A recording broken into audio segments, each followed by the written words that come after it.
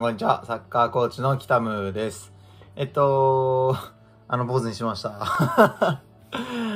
この動画で知る人は、知った人はね、LINE 多分来ると思うんですけど。そうなんです。坊主にしました。よろしくお願いします。はい、じゃあ今日は、駆け引き、相手との、駆け引きについて、話していきたいと思います。はい。駆け引きって言っても、ボール持ってる時の駆け引きと、1対1の時の駆け引きと、あと2対2とか、味方とこう一緒にプレーする中で、相手とじゃあどうやって駆け引きしていくかっていうこの2つのところについて、話していきたいと思います。はい。それでは早速行きましょう。はい。じゃあまず1つ目、ボールを持ってる時、自分がボールを持ってる時に、じゃあ相手が奪いに来ましたっていう時の、じゃあ駆け引きね。の、ドリブル中の、ドリブルの仕方みたいな話かな。で言うと、はい。では、じゃあここ。はい、じゃあボール持ってます。ボール持ってます。ボールちっちゃいな。はい、ボール持ってます。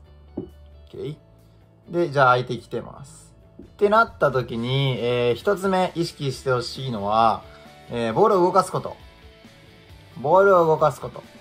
で、なんでこれをしてほしいかっていうと、ボールを動かせば相手が動いてくれます。ね。相手が来なかったら、そのまま前に行けるわけで、相手は絶対についてきます。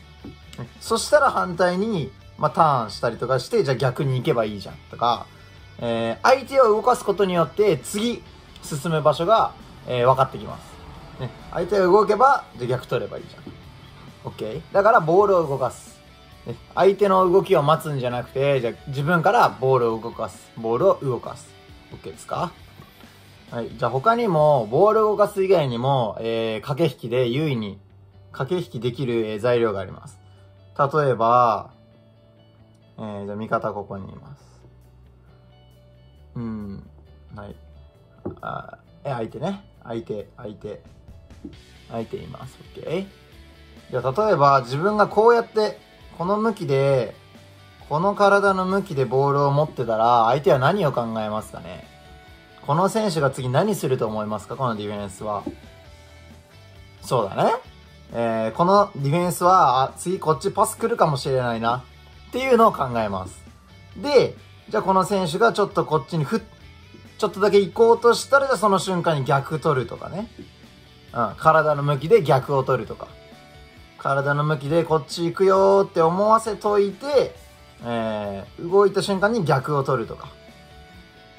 で、体の向きで騙せなかったらちょっとだけドリブルして相手動いたらもう一回逆取るとかね。で、体の向きとか。じゃあ反対に他にも、じゃあ、ちょっと待ってね。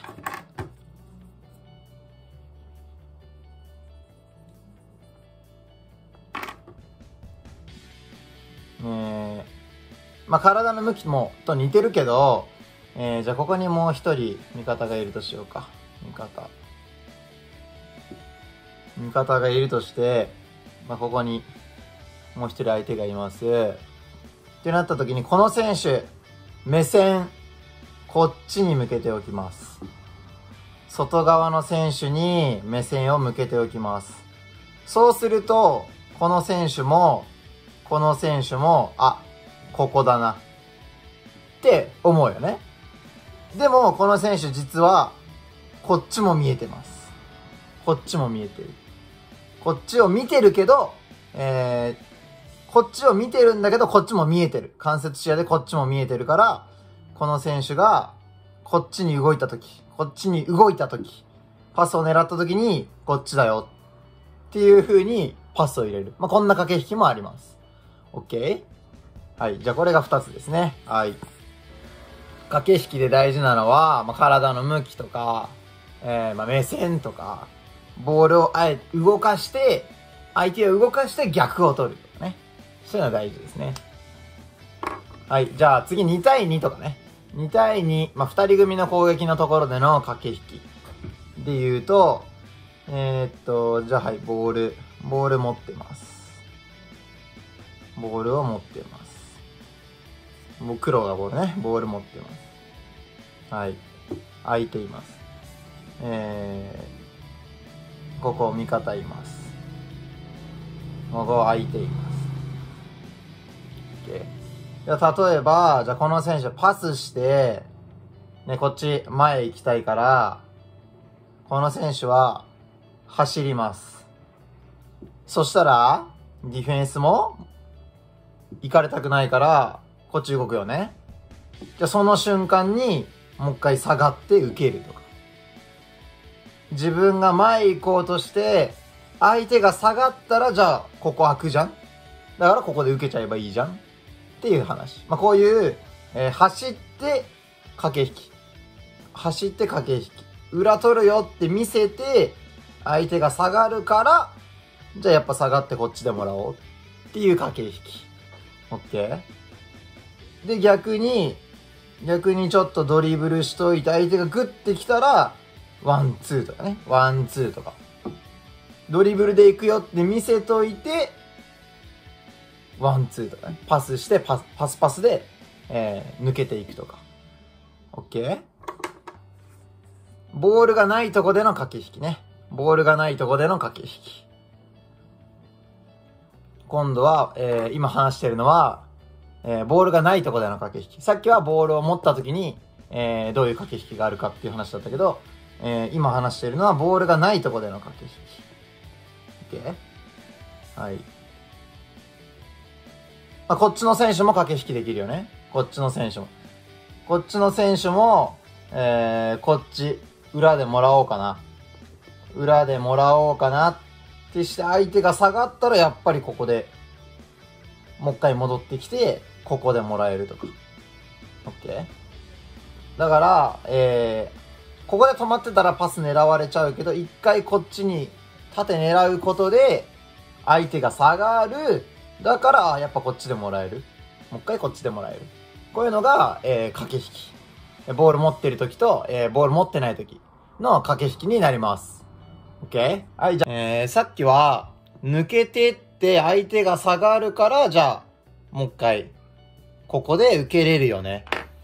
っていうのを言ったんだけど、じゃあ反対に、こういうパターンもあります。ここいて、ここで止まってて、パスしようとしたら、この選手、インターセプト狙ってくるよね。この選手は、パス出そうとしたら、当然狙ってくる。でも、その相手が来た瞬間に、じゃあ裏取るとかね。あえてここで止まっといて、狙わせて動いた、このディフェンダーが動いた瞬間に、裏を取るとかね。こういうのも駆け引き。相手がどう動くかなっていうのをもう知ってるんだよ。この選手はもう狙ってる。この選手も狙ってる。相手が降ってきた瞬間にもここを二人が狙ってる。っていうのがお互い分かってればそういう駆け引きもできる。この選手に狙わせておいて、ここ。っていう駆け引きもある。反対にね。さっきとは逆で。ここ足元で受けるよって見せといて、相手が来た瞬間に裏を取る。こういうのも駆け引き。こういう駆け引きもあるので、まあ相手を見て、足元で受けるのか、裏でもらうのか、駆け引き楽しんでください。さあ、これが参考になったら、また、いいねボタンお願いします。まあまたわかんないことがあればコメント欄で教えてください。じゃあね、バイバーイ。